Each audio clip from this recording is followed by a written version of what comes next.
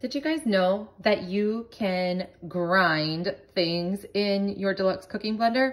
I don't even need a coffee grinder. All I have to do is dump all my coffee beans in the Deluxe cooking blender, hit grind, and here we go. It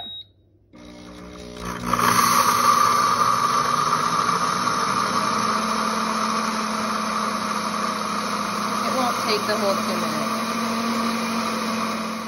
All right, I shut it off on 20 seconds, I used it for 20 seconds on grind. Look at that, perfectly ground.